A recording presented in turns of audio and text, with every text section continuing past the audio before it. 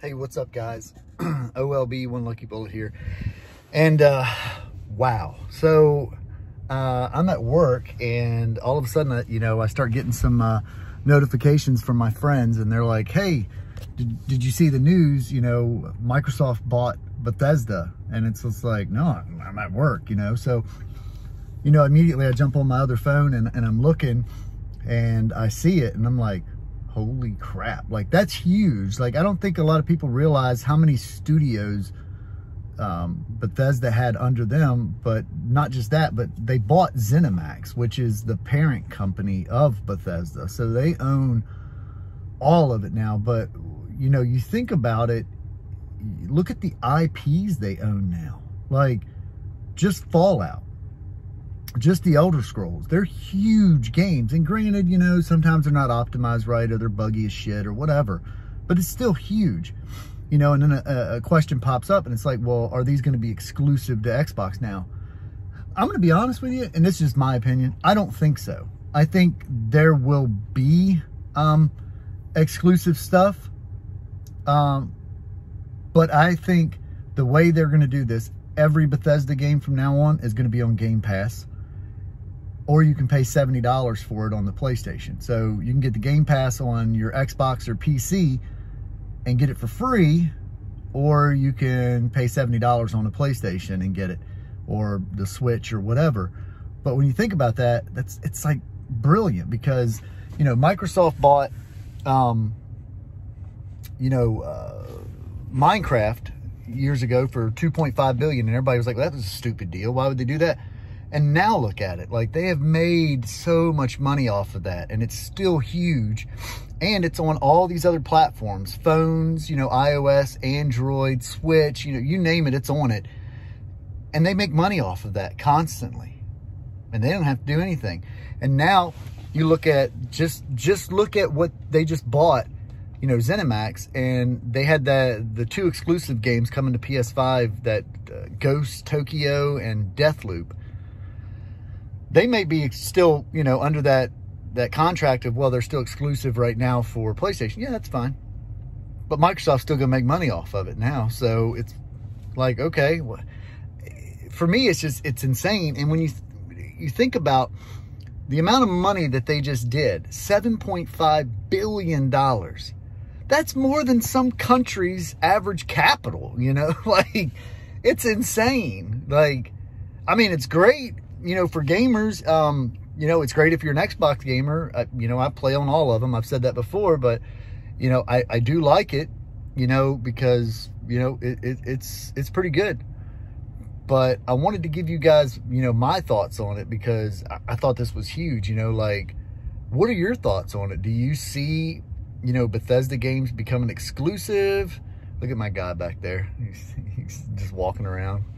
Do you see Bethesda games becoming exclusive just to Xbox? Or, do you kind of agree with what I'm saying, that they'll probably be, still multi-platform, but part of the Game Pass? And, it just kind of came out of nowhere, like, Sony locked up Final Fantasy 16 as an exclusive, and it was just like, Microsoft was like, oh, okay, is this how we're going to do it now? All right, well, we'll just buy up this huge company. Everybody likes to say Xbox has no games. Well,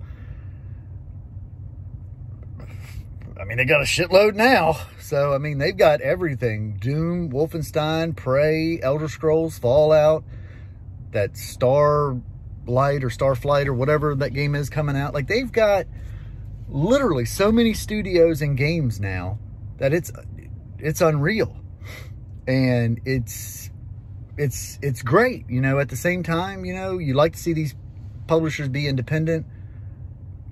But, Microsoft, they don't have a bad track record for studios, nowhere near EA, or hell, even Sony. And if I'm being honest, I mean, Sony's pretty notorious for buying studios and then closing them down. Not to the extent that EA is. I mean, sure would be nice if we ever got another Dead Space game, but sure that won't happen. But yeah, definitely let me know what your thoughts are. I'm super interested to see what everybody's thinking about this, because this is massive news. Especially, they couldn't have timed it any better. Tomorrow's the pre-orders for the Xbox.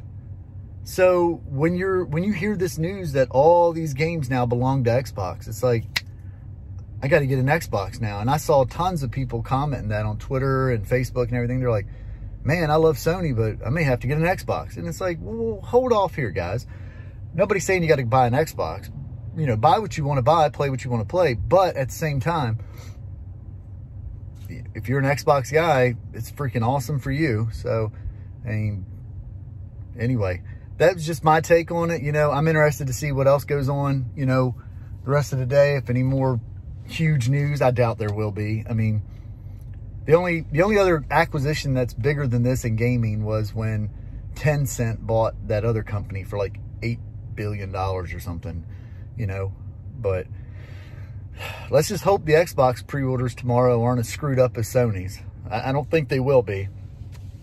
You know, I think they'll go off a lot better. You know, I for one am buying the Series X, so I'm in for that. I've already got my PS5 pre-ordered, so I'm not gonna lie to you guys, I was lucky. I was able to get one through Amazon, but then I also got the invite from Sony to order directly from them.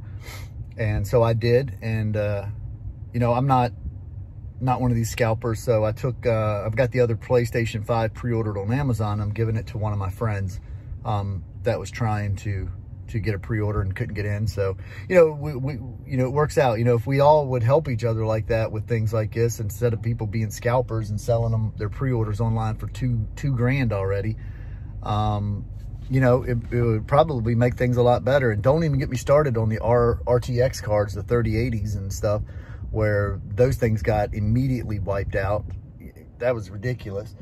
But I don't think the Xbox will be that bad. You know, I think 11 o'clock tomorrow Eastern time, we'll all be able to, you know, pretty much pick our vendor and get them from. I mean, you can literally go right on your Xbox already.